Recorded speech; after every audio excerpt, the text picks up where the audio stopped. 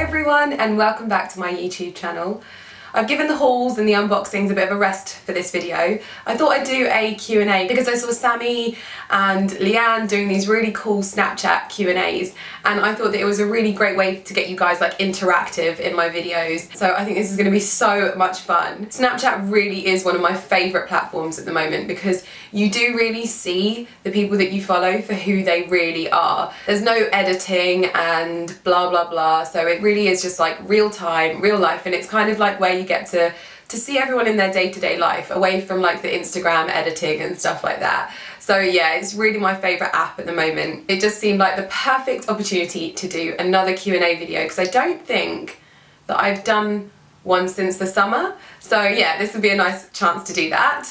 I'm just going to open all of them, and then if the video gets too long I'll just like feature the best ones. But basically I asked you to snap me absolutely anything. I wanted you to like think outside of the box a little bit because everyone can ask like what makeup are you wearing, or what's your favourite lipstick, or what do you do in the gym, but I wanted to answer some like different questions, maybe some risque questions, I don't know. We're gonna have to see what they are because I have no idea what you've been sending me. I have another camera to my right and that's going to be capturing the videos, so just bear with me because this is really weird filming with two cameras and two different angles, but hopefully I'm going to capture everyone perfectly. If at all you do want to follow me on Snapchat, I have popped my name below, but it is just simple Lydia E Millen, the same on like Instagram and Twitter and stuff like that. The only place that it's different is here because I never knew I was going to start a YouTube channel. Let's get into the questions. Okay, so first up we have a question from Harry James Wild.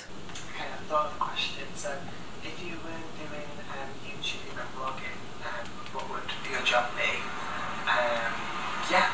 So Harry James Wild asked, if I wasn't doing YouTube and blogging, what would my job be?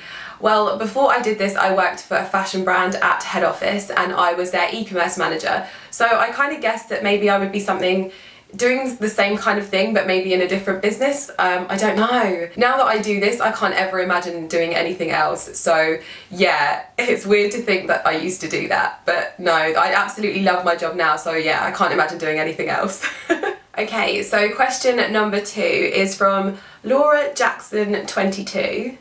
Hi Lydia, love you by the way, love your channel, love your vlog. I want to know, what's the one thing that you can't live without? Okay, so what is the one thing that I can't live without? Oh, this is going to make me seem so sad now, but I just think that I guess it kind of leads on from my first question, but I love my job so much that I couldn't live without my phone, because it kind of keeps me connected with everyone and what's going on in the world, but also what's going on in my little world. And yeah, so I feel really naked without my phone, and that's just me being honest. You can think I'm sad all you want, but my everything like revolves around my phone. My life, my friendships, my job, everything. So I guess that yeah, I'd be pretty lost without my phone. Obviously I couldn't live without things like Ali and Lumi, and I think that that goes without saying, so you don't have to like say what about Ali, but if it's a like material thing I would definitely have to say it's my phone. Okay, so question number 3 is from Evita Cat. Let's see what she has to say. Hey Lydia, I really wanted to ask you what is your favourite movie and what types of movies do you love to watch? Love you. Okay, that's a good one. That is a really good question actually. As far as films go, oh, it's so difficult because I get caught up in most movies and like the emotion behind them. So I end up thinking that all of the movies that I see are my favourites. But I do have a type of video that I don't like, a type of movie that I don't like. And that actually was really like, I went and saw one of those recently. I don't know whether, if you follow me on Twitter, you would have seen that I went and saw The Revenant. What I do not like seeing is, I don't like seeing people suffer, I don't like seeing animals suffer, and I don't like a lot of violence. Like, it's just not something that I think that is enjoyable. I don't enjoy watching it. That's not my idea of a good night. I understand that there was a big artistic vision behind The Revenant, but for me it was just way too much, and when I left the cinema I absolutely cried my eyes out because I just couldn't handle it. It's not something that I find enjoyable, and it was actually quite upsetting. So I only sat there through it because we were with like loads of our friends and I didn't want to be the party people that was like, I can't watch this. So I suffered it, but I had my eyes closed for a lot of it. So yeah, I don't really have like a favourite film. There's so many films that I love, but what I don't love is suffering and violence, definitely not. Okay, so question number 4 is from Charlotte Co UK. Hi Lydia, Charlotte Davis here. Right, if you could only ever post on one social media platform ever again, Insta, Twitter, Snapchat, whatever, which would you choose? Oh my god, these questions are so good. Okay, I would have to say if I could only post on one social media channel again, I would probably say YouTube, because it still feeds that like need that I have to be a little bit creative and a little bit like, sorry, oh lums. But yeah, it makes me a person, because I think that sometimes people forget on places where you just share pictures that you're actually a person. So it'll still show my personality and things like that, and also the things that I love, but whilst also giving me the ability to be like creative all the time, which I quite enjoy. So yeah, I think I would have to say YouTube, which is funny because that's like the newest thing that I do, but I kind of feel like it ticks all of the boxes. Okay, so question number 6. I'm so gonna lose count. Favorite face moisturizer, love from Hong Kong. Oh, okay, I think that was what's my favourite face moisturiser. I use the Creme de la Mer moisturising cream quite a lot. I know that it's really expensive, but whenever I feel like I need like a surge of moisture, especially when I've been like in London and places like that, my skin gets so dry because I'm not drinking enough water, because I'm like here, there and everywhere and I worry that there's no toilets. So whenever I've been in London, I automatically come and put that on my face, but I know that it's expensive and there might be some other options. I think I'm going to look into it to find like some other options for you guys that are just as good as that one, but maybe not quite so expensive. Question number 7 from Lily. Well, it's like Lily with loads of L's. Hi Lydia. Hi from Australia. Sorry, I'm in my pyjamas. It's 11 o'clock here at night. I was just wondering, will you ever come to Australia, and what's your favourite tea? Oh, and also, what's your favourite part about being British, and what's your favourite British TV show? Am I ever going to come to Australia? Well, I think someone snapped me this the other day when they were like, if you hate spiders that big, don't come to Australia. I think that that's mainly why I haven't been, although I do know that my audience is quite big in Australia as well. So it would be nice to come over there now that I've like done a long haul flight as well and I'm not so scared to fly anymore. That's definitely somewhere that I would like to visit. And then, oh, I can only remember the other one. I think it was what's my favourite part about being British. I just love England. Like, I really, really love England as a country. I feel like we get the best of both worlds. We do get really nice summers, and then we also get really cold winters, and we get to see all the different seasons. And so I definitely say that I just love like Britain and its seasons and its like climate and stuff like that, because I just think that it's quite nice to have those changes and but still have a little bit of summer. I love England, I do, I really do love England.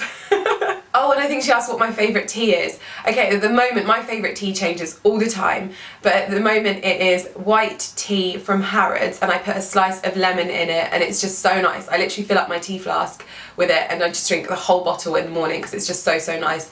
And a little slice of lemon is a really good way to like kickstart your metabolism. So yeah, that's my favourite tea at the moment, but that will always change. So question number 8, I think, is 7 or 8. I'm just going to keep saying numbers. This is from FBNE. What is your #1 rule in life? Oh, what is my #1 rule in life? Oh, okay, so my #1 rule in life is probably just to always be a good person. I think that the world gets caught up with looking like a good person, but it's really important for me to be as good on the inside as anything that I might be on the outside, because I like good people and I try and surround myself with good people rather than a lot of people. It's definitely just to be a good person, and that's all I can ever ask for. If I'm at like success, that's great, but I just want to be a good person. The next question is from Miss Beauty.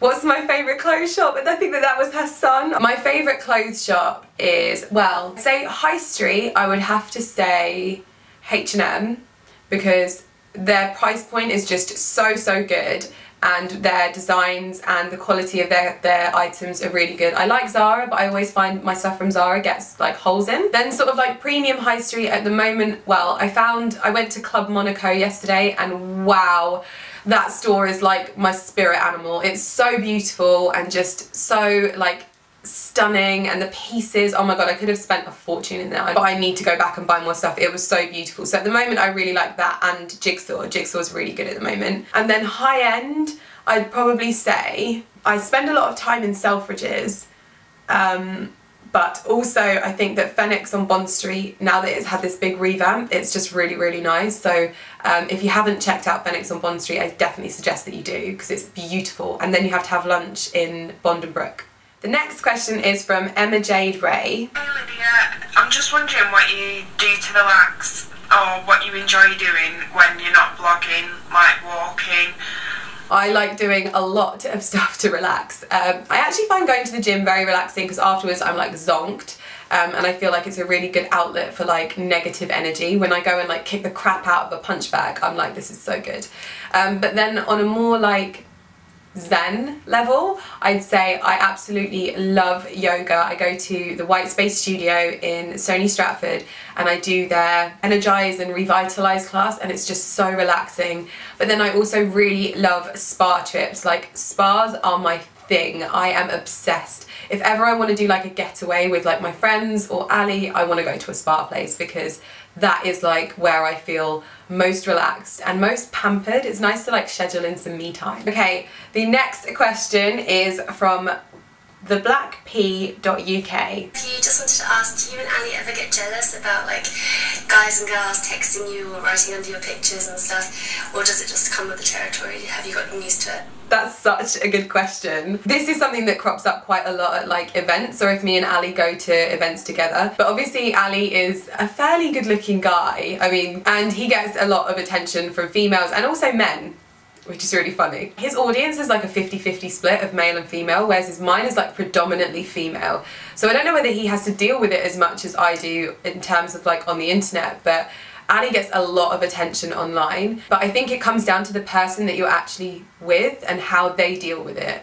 And Ali is so respectful and so like just kind of disinterested in it. He's obviously lovely when girls want to come and have like pictures taken with him, or even if guys want to have pictures taken with him, he's fine with that. But yeah, I mean, I think as long as you're respectful to the other person and you do everything to ensure that you're not doing anything wrong, people can send you what they want and say what they want, but you just deal with it and you're just very like understanding. I think that that's fine, and you're never ever going to feel like worried or insecure, because they're handling it in a really respectful way. So next question is from Mael1?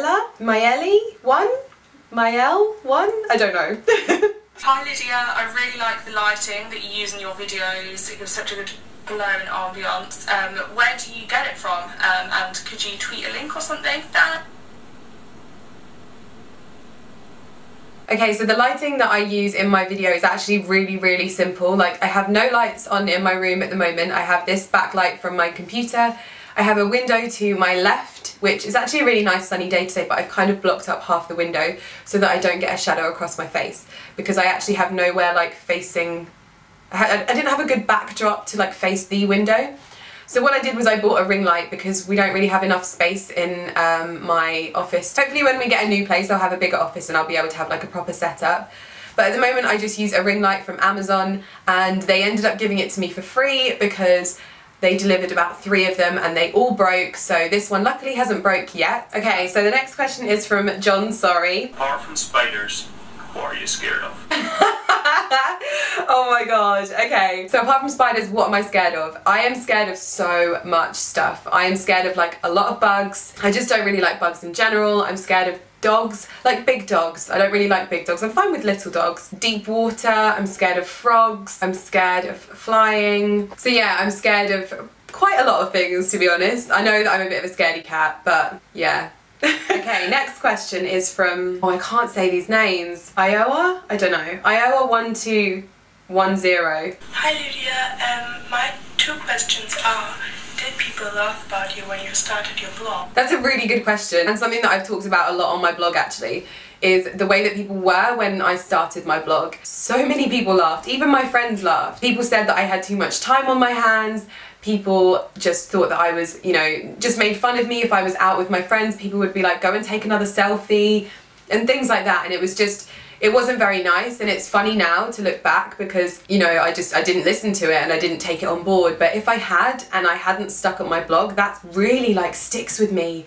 Like, what if those people had molded my outcome in life? Imagine if I'd never ever stuck at my blog, or imagine if I never even started it. And that to me, oh my God, I think my life would have lacked so much substance. And it's just, it really upsets me when people do that and people laugh at you for things that you're doing out of passion because they're just too scared to do their own thing. So for me personally, I would never, if someone laughs at you for doing anything, don't ever listen to them, because it could have shaped my life in the worst way possible. So just don't listen to negativity like that, whatever you do. So the next question is from Sean Awesome. Hi from Sicily. Just wanted to know if you could meet any celebrity, musician, author, anyone, dead or alive, who you would choose and why. Ooh, I think I would probably meet the Red Hot Chili Peppers, because I was like, I feel like they shaped my musical taste a lot growing up. I also read the lead singer's autobiography, and yeah, I just feel like they had such an influence on how diverse